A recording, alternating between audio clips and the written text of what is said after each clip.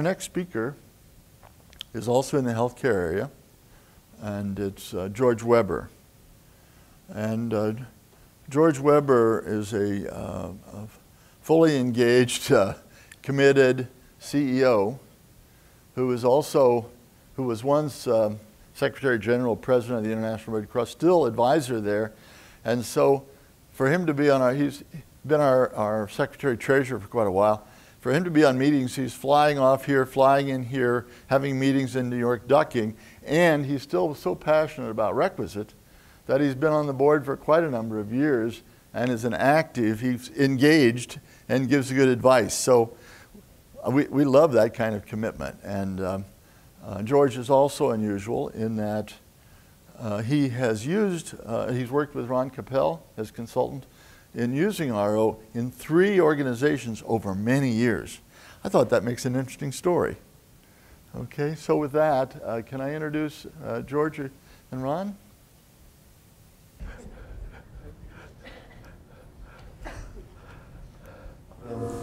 Ken, thank you very much for that very kind introduction. I recall what my grandfather once said, that he said, praise is like perfume, sniff it but don't swallow it. Meaning that you're only as good as your last achievement. So, so it's a constant era of achievements day by day. Anyways, a little bit to expand on what Ken said about my background. So I've been a chief executive officer for 32 years, so it kind of dates me. And I've run 4 different organizations over that period of time, and I'm currently in post. I'm currently the president and CEO of the Royal Ottawa Healthcare Group, which I'll introduce more formally, set the context a little later on. And 3 of the 4 organizations we have used requisite organizational principles and practices. The first one, I hadn't been introduced to it when I was first a CEO back in 1983. And so it's been about a 20-year journey using RO, and throughout this journey, Ron Capelle from Capelle Associates has been by my side throughout this whole period of time. So beyond being a professional colleague, he's become a close friend also too, and has helped me out of some very, very difficult situations, which we'll describe in a minute. So kind of following what was suggested to us by the organizers of the conference, we're going to kind of have a TED format, and that we're not going to show any PowerPoints. We're going to just talk, and we're going to have a dialogue.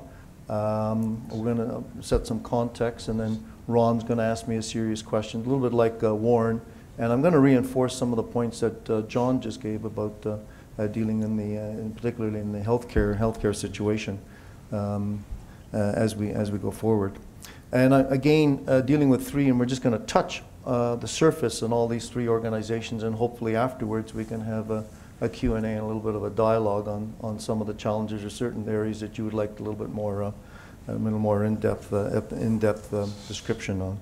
So the 3 organizations that I've headed, and currently one heading, is first is the International Federation of Red Cross Red Crescent Societies in '94. I was appointed, took over in December of '92, but we started the design work back in '94, and it's part of the International Red Cross, Red Crescent. Then the Canadian Dental Association, which was quite a different type of organization in 2000, and then currently the Royal Ottawa Healthcare Group, which I took over in 2007 and started working on org design and RO in 2008. And in each of those organizations, I was a newly headed as part of the organization. In terms of the International Red Cross, I was the first Canadian ever to head that organization. It had been headed by many other nationalities before that period of time. Maybe, Ron, I'd turn it over to you to say a few words also, too. Great. Basically, as George said, in each one of these situations, and going over the 20-year period, the process was somewhat similar. We would come in and work with George and his group in doing an assessment. They'd make decisions on what they wanted to do, and then we'd work with George and his group in terms of implementation. I'm not going to talk about how we do assessment or how we do implementation. Tomorrow morning I'll be doing a keynote and I'll talk about both of those things. But at this point in time, it's more the interest of these three organizations and the success of them. In two of the three organizations, we also came back and did an evaluation. So not only were these interesting in themselves, but George also had an interest in the evaluation and to determine on a little more objective basis what the outcomes were and whether they made a difference or not. So with that preamble, then, what I'm going to do is more or less interview George about these three. We'll go through each one successively. So we'll start with the International Federation of Red Cross and Red Crescent Societies. And as George said, this work started in '94. And George, I wonder if you could talk a little bit about the organization and why you decided to do something related to organization design. Okay. So I took over in December of '92, and of course had a year to kind of do our own assessment during '93. And in 1994, there's a little bit about the International Federation. It is the largest humanitarian network in the world today.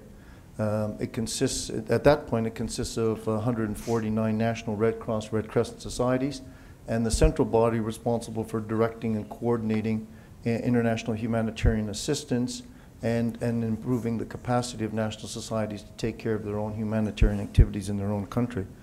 At that time, we had about 5,000 employees, about 300 at headquarters, and the rest spread around in about 16 regional delegations and 50 country delegations, and they were responsible for coordinating activities of about 298,000 staff, over 100 million volunteers, and aiding and assisting about 233 million people worldwide. At that point also, too, the Federation was directly responsible for assisting about 15 million people in 94. We also operated, which is a little bit more complicated, adds to complications. We operated in 4 languages, English, French, Spanish, and Arabic. And we had 92 different nationalities working for us. 92, big number, tough when you're dealing with different operating cultures and trying to deal with RO and bringing these principles and translating things of this nature. So why? Well, the main thing is that when I arrived, the gap between supply and demand was growing. In '94, just remember, we were dealing with Rwanda and the consequences of the Rwanda conflict. There were hundreds of thousands of refugees in Tanzania and the Congo and the rest, and conflict all over the place. And we were dealing with the major situation in ex-Yugoslavia, the breakup of the armed conflict in ex-Yugoslavia. Then we had many other operations that people, media didn't talk about because of those were the 2 focus points at that point. And we could see that the world was evolving, and there was a real gap between supply and demand, and the complexity of the operations was increasing. In addition, along the way, the number of national societies were getting better things, and they didn't want the Federation to do the actual work. They wanted the support and to coordinate. And so the national societies were improving their capacities along the way, and the numbers were increasing. And so we had to customize the different services to each different country. So it was changing and evolving. The volume of information requiring specialization was increasing exponentially. At that point, too, more demand for accountability, transparency with the donors. And we were dealing in a VUCA world. You've heard this term before, VUCA, a volatile, uncertain, complex, and ambiguous world. And it was increasing in leaps and bounds. So that's, and I also should say, when I took over, the organization had drifted. They had only an acting chief executive for about 1.5 years before we even got there. So again, when things happen, silos start to form and all the rest of it, because the acting doesn't always take the same decisions that a permanent CEO would at that point. Great. George, could you talk about a couple of highlights of the change process? There were some interesting, unique, I think relatively unique factors in terms of what changed and how that happened. Well, I think, let me maybe deal with some of the success factors and then something, what was unusual about the situation. Great. Clearly, and I think this is kind of boilerplate when anybody that's gone through this kind of change process before, and particularly using RO, it was important to have a strong internal team that will kind of lead the change, made up of frontline, and we used people from top management all the way down to frontline folks as part of the internal teams and task forces, supplemented again by Ron and his team, who came in, who provided the outside knowledge and constant urging and the methodology and all the rest of it. So, and having those teams, the external and internal team, working together and being harmonious was a critical success factor in kind of moving it forward. When you're dealing with a worldwide organization, it's all about communication over communication. We know this is kind of boilerplate. You got to kind of, and again, operating in 4 languages, and I speak 3 of the 4, so we're going around, and the CEO's got to be up in front and center, running around and dealing with not only with the headquarters in Geneva, but around the world in terms of the delegations. And one of the things that you're dealing with in an emergency relief organization is the constant need to re-energize the process. You know, when we were doing this change process, and the analogy would be a painting the side of a destroyer at full battle stations in stormy waters. Just imagine that.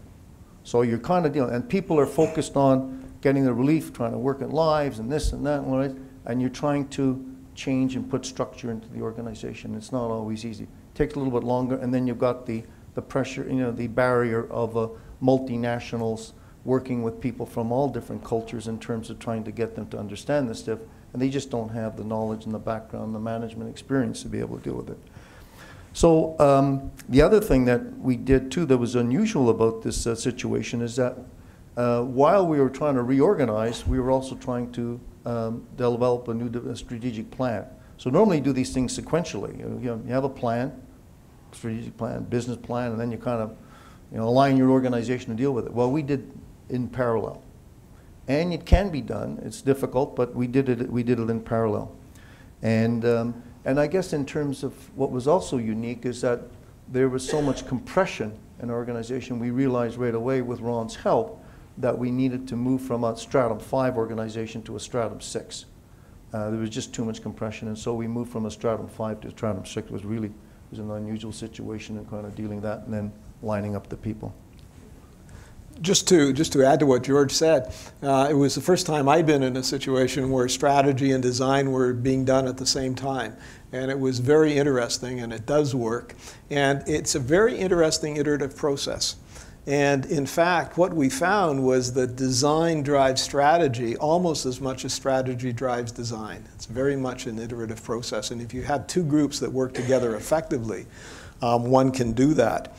I just want to add as well, in terms of what George said, in terms of moving from Stratum 5 to Stratum 6. People now talk, there's now a word for it. There wasn't a word back then. The word is upshifting. And what we found going in was that a Stratum 5 organization was not sufficiently complex. It needed to be Stratum 6. These folks were dealing with the United Nations of the world and all kinds of other large, complex, high-level organizations. And you've got to be able to operate at the same level. You don't want to be outgunned when your people meet with the other folks in terms of deciding these kinds of issues on a global basis. So the complexity was critical. Just one other question on that, George. The other piece that was kind of interesting was that, if you could comment on, was that in terms of the functional alignment, you were clear about the strategy, but then in terms of the functional organization, it was really disparate. And it wasn't organized in terms of the disaster response on the one hand and the national society focus on the other. Could you comment a little bit on that? Yeah, and it's clear because there was a bit of mixed system, a hybrid system before, and we did carve out total disaster relief coordination and direction as one grouping, one division, and the other division, National Society Cooperation and Development. And of course, then you had to have cross-functional accountabilities related to that. The other big issue related to all of this too is that given that the country and regional delegations were run by the disaster group, and when a disaster occurred, you had to have appropriate cross-functional accountabilities in terms of the headquarters and with the appropriate people, the headquarters and the field. constant, debating as who's in charge, and with the specialization like that, does the doctor report to the doctor in Geneva, or does they report to the doctor at the head of the regional, the country delegation? So you constantly had that kind of battle to kind of fix along the way too, which got fixed during this process. Great, thank you. So George was there for a number of years. He wanted to come back to Canada, came back, had a position as the head of the Canadian Dental Association. So this would be in 2000. And this was a very different type of organization than the one he was in previously. And maybe, George, you could talk a little bit about what that situation was and what some of the challenges were you had coming in. Well, the only one thing, I just want to go back to the Federation, because there's a better outcome, which is the most important outcome for me along the way, is that the ability, back in '94, we talked about taking care of 15 million beneficiaries. And in '99, 5 years later, we were able to take care of 30.2 million beneficiaries. And for me, that was a real achievement to kind of be able to deal with that, kind of narrow the gap between supply and demand, which is a very, very important achievement for that organization at that time. Well, my re-entry into Canada, and I had to come back because for family reasons, I won't get into it. So my re-entry job was with the Canadian Dental Association, which was a completely different, a much smaller organization, and it was an organization responsible for representing the interests of the 19,000 dentists in Canada, and the kind of advancing the profession, plus also promoting optimal oral health. We had a small staff. I went from 5,000 people to 60 people, and although it did have substructures, accrediting bodies, and we also set up a for-profit high-tech company. So quite a different situation. And so I was moving from, the interesting thing, I moved from a level 6 down to a level 4, a stratum 4.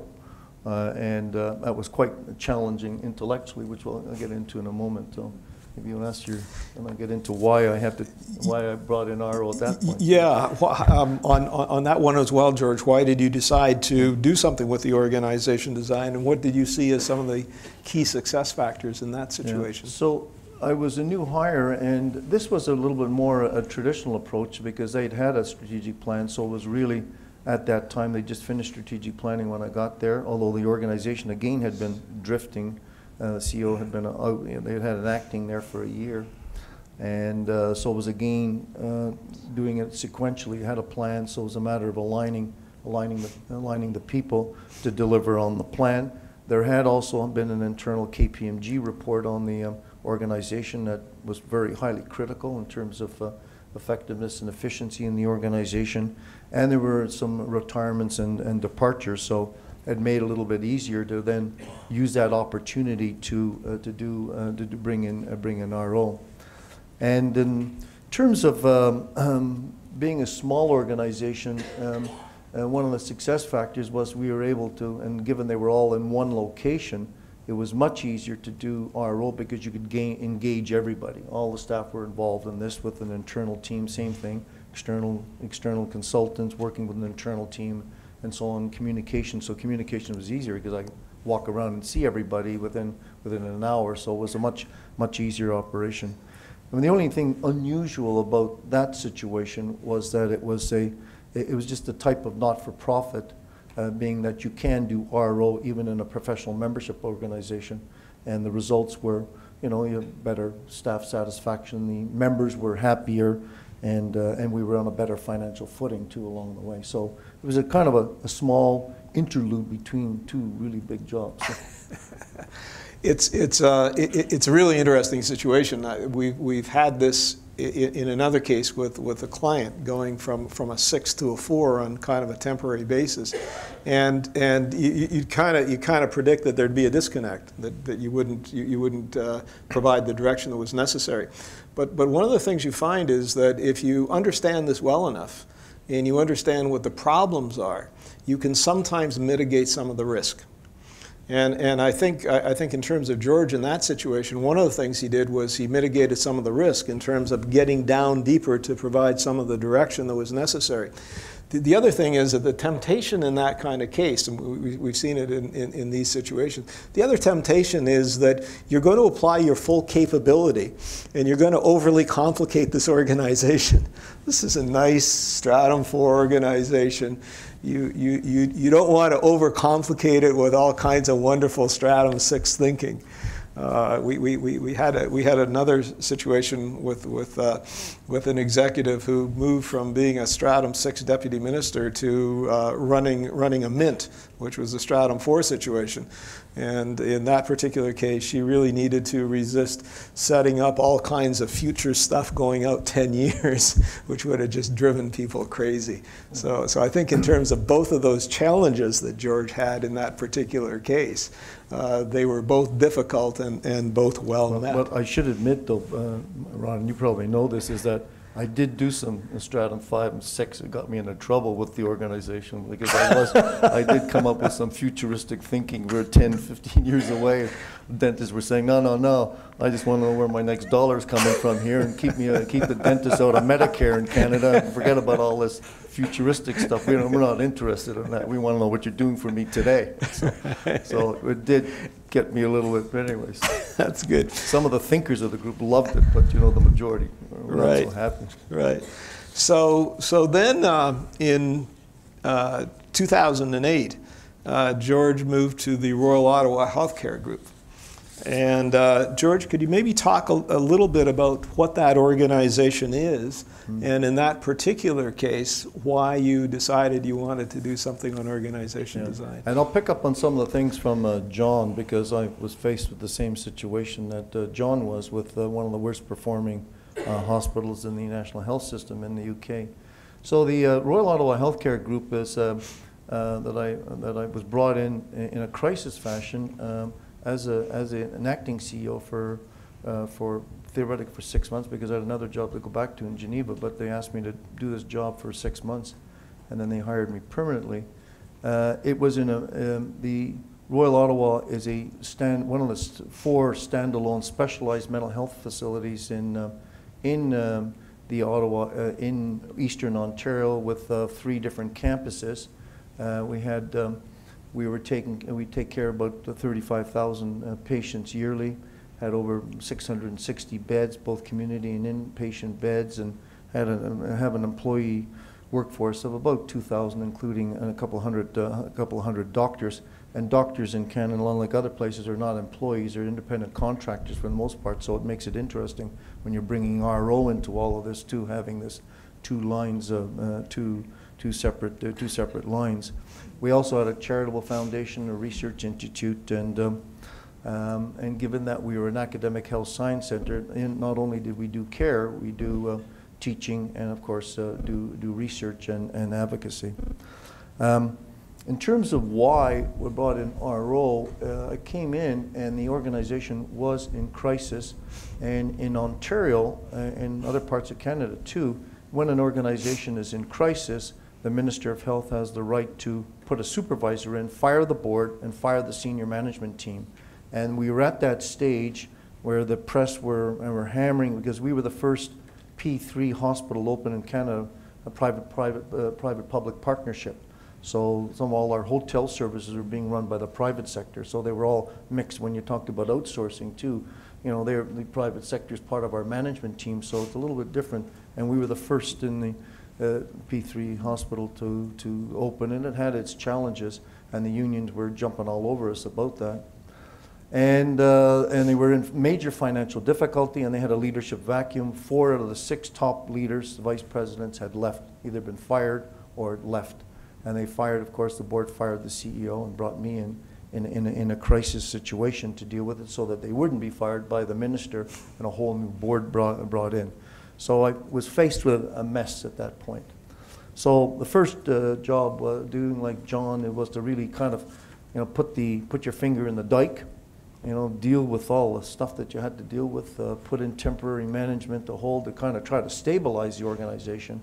And then I asked Ron to come in, let's do a proper assessment here, and then move in with RO.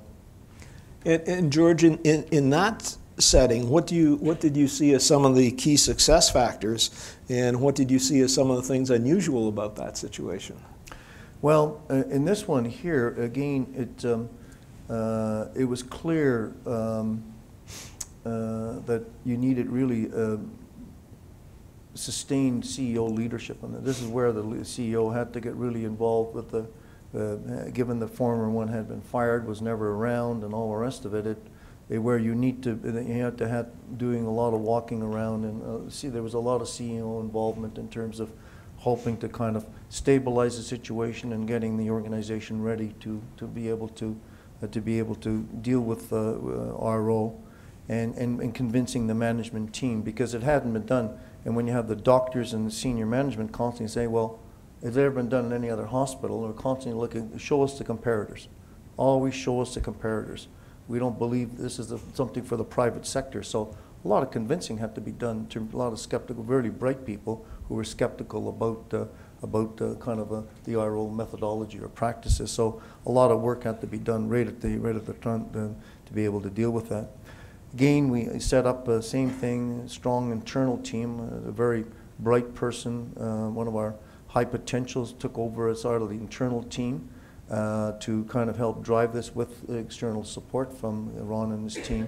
But also along the way, since it was a highly unionized environment, over 80% was unionized, I also set up a kind of an advisory group that made up of union and frontline people who were brought into the tent, learning, teaching the methodology along the way, so that they could also be help us to kind of advocate where we were going with this situation. And they met every couple of months, and the internal team would report to them in terms of what they were doing and how they were doing it and what the next steps. And that was very, very important. Had this group of advisory group made up of frontline folks along the way. I will also say that the institution itself was ready, since it had drifted for a couple of years. The staff were ready for some strong leadership and wanting to know really where are we going, and let's have some clear leadership, as opposed to the siloed thinking and operations that we found. What was unusual, again, it's a multi-site done in a hospital. It's rare that these things are done in hospitals, but it was done in a hospital. Highly unionized, although that's not different than many other cases a lot of you people have dealt with. But also at the same time, again, like we did like in Geneva, we also was not sequential in terms of having a strategic plan and then aligning the organization. We did the strategy and the design in parallel at the same time, which was unique. Okay, great. Anything else on that, George, before we move to outcomes? No, I think that's all. Okay, great. Could you talk about the outcomes then? There were a couple of different measures of outcomes in this particular case. Could you talk a little bit about that, please? Yeah, I think. Well, clearly we became we're a Stratum 5 organization, and that was made very clear in terms of dealing with the stratum levels. What was really remarkable was the independent work-life studies in terms of 2008, where the baselines with the employees, how they felt about the organization. For example, only 15% trusted the organization. At the end of 2010, 45% trusted the organization, and now it's even higher at that point. It's in the 60s and 70s. And in a unionized environment where there's a lot of cutbacks in healthcare in Canada, where hospitals are being, and particularly in Ontario, living in a zero environment, so it's a tough financial picture. So a lot of employees and unions don't trust you and like that. But we were able to move that trust factor, which is critical in terms of also putting in RO. We reduced employee absenteeism. We had a proper plan put into place with targets and indicators, starting to use much more data-driven decision-making, which is very, very important along the way. And one of the big things in healthcare, and particularly in the hospital sector, is the incredible high spans of control. What has happened in Canada, and maybe in other areas, is that in order to protect patient care, middle management has been stripped out, because you tend to want to have protect the frontline folks, the caregivers, and management. So we had managers, frontline managers, responsible for 120, 140 people at times. and we were able to bring the spans of control down to a more reasonable amount, still too high because you're running a 24/7 operation, but within our budgetary constraints. So we were able to find some redundancies in some areas in terms of dealing with the gaps, that we're able to free up some positions to be able to put some more managers back in. Because hospitals, particularly in Ontario and in Canada, are probably some of the most overregulated institutions that you can find in Canada today. And so when you're overregulated, there's more people throwing regulations. Every time there's an incident, government puts in more regulation, and you've got to have the administrative structure to be able to teach the front line and bring them up to steam on these regulations. It's very difficult when you're managing 140 people, and you got to do performance reviews on them and all the rest. So that was a major achievement, and of course dealing with cross-functional relationships again, fixing that. But it's still a work in progress, I would say. It never changes. It's like maybe Elliot always said, it's a semicolon, and you constantly work it because of the turnover and things of this nature and changing environment, so that you constantly have to work at this. George, could you also, in terms of outcome, we took a look at a couple of things. One was the manager direct report alignment, kind of pre-post, and the other was how the organization did on recommendations. Yeah. So the manager frontline folks alignment was at 20% when the assessment was done, and at the end of the implementation of the design, it was up to 97.5%, which was a real achievement. And sorry, the other one was the 30 recommendations. Yes. So there were 30 suggested recommendations, and one of the things that we did in order to re-energize the process, which I always think you always kind of have to re-energize the process after a year and a half, 2 years of trying to move forward on it. We had 30 suggested recommendations. The senior management team had accepted all the recommendations, and at that point, about a year and a half in, we were, I think, about 25–30% had been fully implemented. About another 60–70% had been partially implemented, and are pretty well implemented today now in 2014. Great, thank you. I just want to underline one of the points that George made. The manager direct report alignment and span of control is critical, as we know. And in hospitals in particular, there are these budgetary constraints. So you've got these high spans, but you can't add people in. So what we were able to do is find some mid-level positions that were individual contributors, and have them start to manage people at the next level down. So without adding bodies to the organization, it was possible to add management horsepower and reduce the spans of control in the organization. So that was an interesting constraint that the group was able to get around in terms of making significant improvements in that area. So in terms of our comments, this wraps up that piece. What we'd like to do is open the floor for questions. I'm wondering if you guys can talk about two things in particular that are related to healthcare, maybe specific to Canadian event.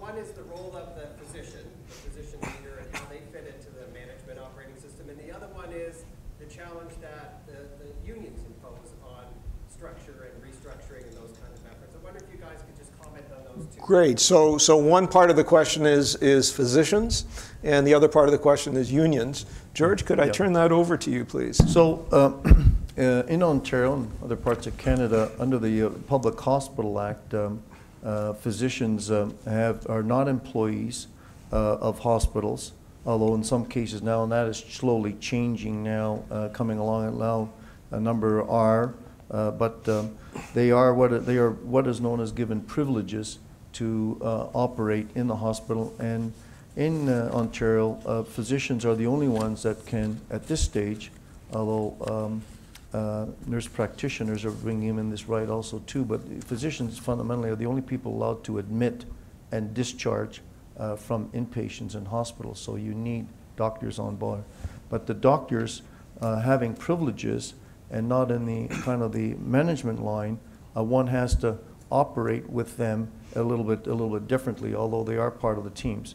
We do have a chief of staff who is part of the staff, and they would have a couple of assistant chiefs under them, and they kind of manage manage and lead the physicians, and the chief of staff reports to me for the quality work, but also has the right to report directly to the board on the quality of care.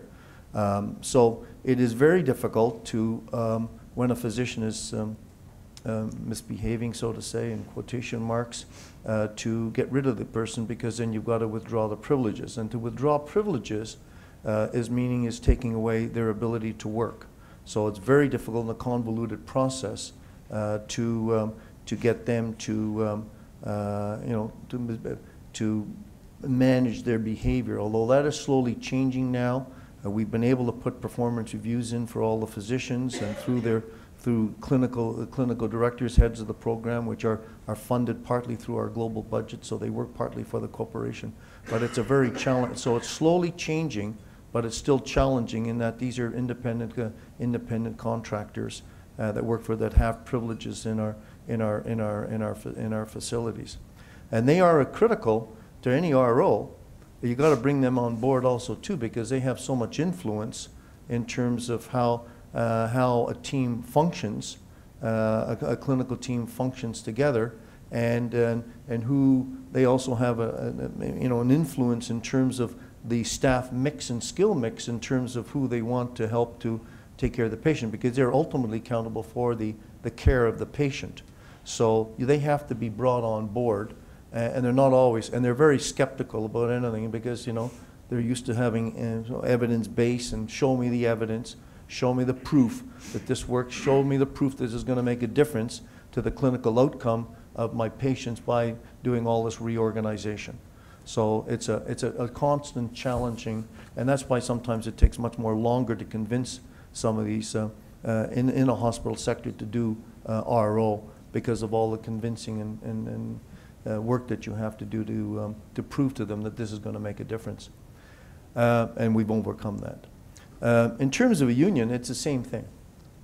Unions are skeptical, but they see it as a way of downsizing, because you've got financial difficulties. You're bringing in RO practices, and you're gonna whack all of us, and you're gonna change all this, and we got all these privileges, and we have these positions, and these are the job that they do, and all. It can be done, but again, it's a lot of work in terms of, because these unions are very, very powerful, and the doctors have their own union also too, and the nurses in particular are very, very powerful, and our largest workforce in the hospital sector are nurses, and the unions are very, very powerful, and any change has got to be negotiated up to the yin-yang in order to bring this in. So it's a lot of work to do RO, but it proves its worth, and it is an excellent methodology even for hospitals, notwithstanding some of these barriers that you've got to overcome. Good, thank you. Jerry?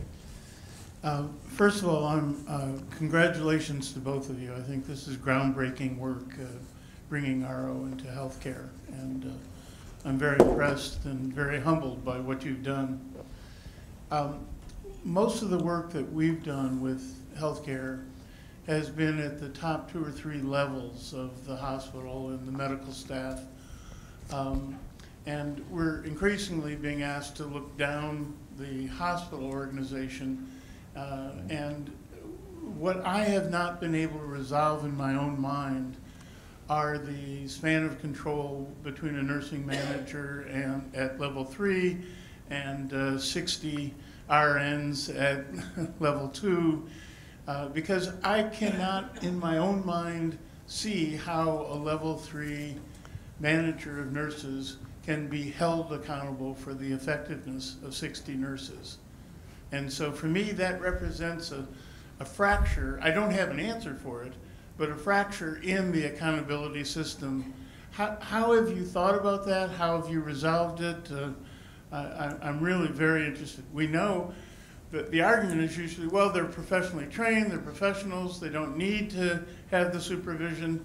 But in any other organization, you might have an engineering department, and a manager of engineers will probably not have a span of control more than 10 or 12.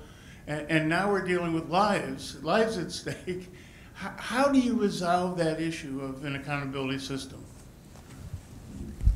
Do you want to take it first and I'll take it second?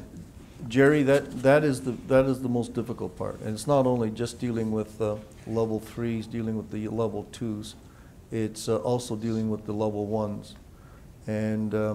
And so in terms of trying to deal with savings, one of the things we did do is to ensure what level 2s would do, because level 2s were doing a lot of level 1 work, so we had to get that right. And to ensure that level 2s were, make sure that the work was done at the proper level was the first thing. So the next thing was that we had to have certain level 2s then dealing with level 1s and dealing with and supervising level 1s, and level 3s dealing with level 2s, and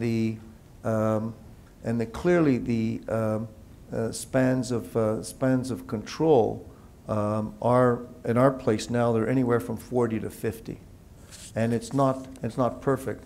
That's why we do performance reviews in terms of dealing with the people every 2 years instead of every year.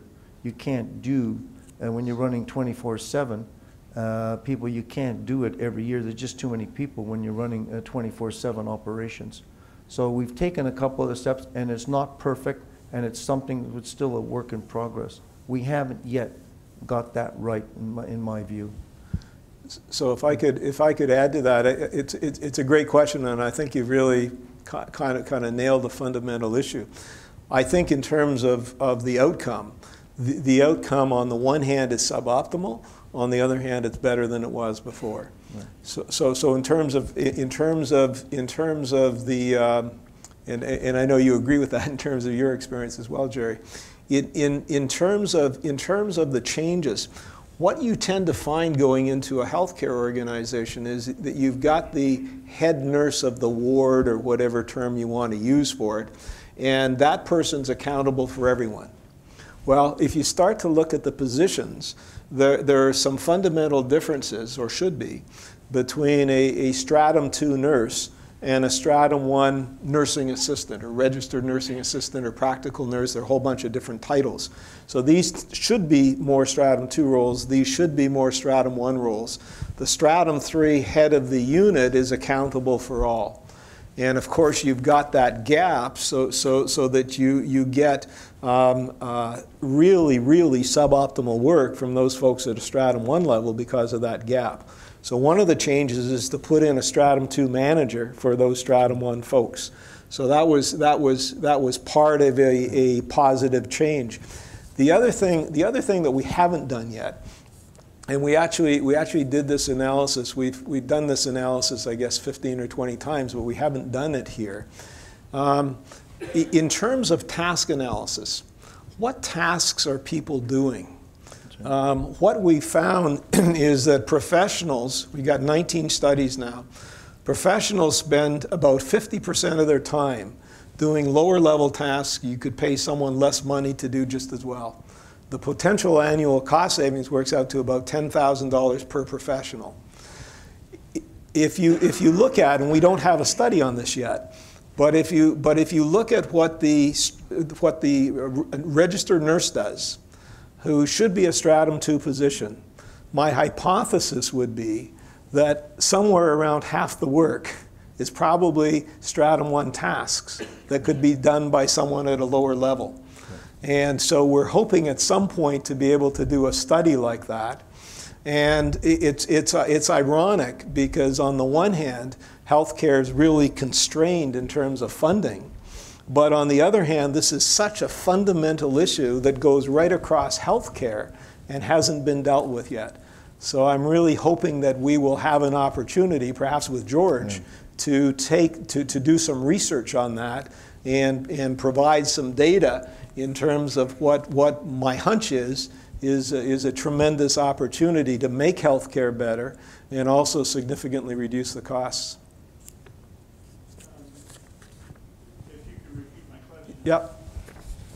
Yeah, thank you. So what Jerry's basically saying is that in terms of that broad span of control, in terms of the 3-2, it really is excessive in terms of being held accountable and in terms of providing effective managerial accountability and work.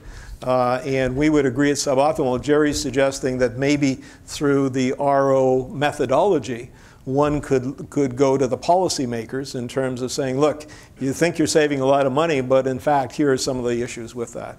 Good point.